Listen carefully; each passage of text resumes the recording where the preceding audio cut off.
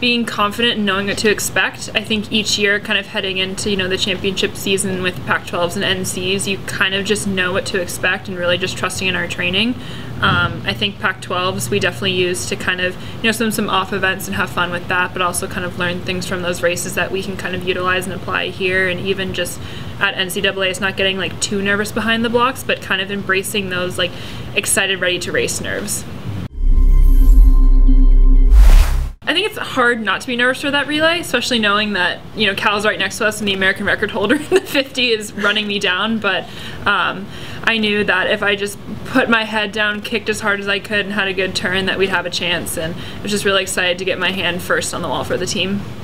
Don't mess up. No, I'm kidding. I think that we just wanted to, as I said before, keep the ball rolling, and seeing our teammates do well definitely gave us confidence going into that last relay.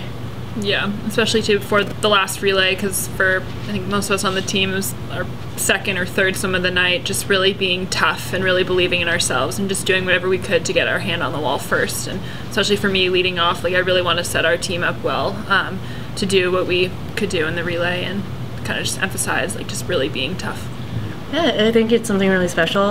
Greg actually just told us that fact, where I've won 2 of 3 people who have done that on Stanford, and it's really special.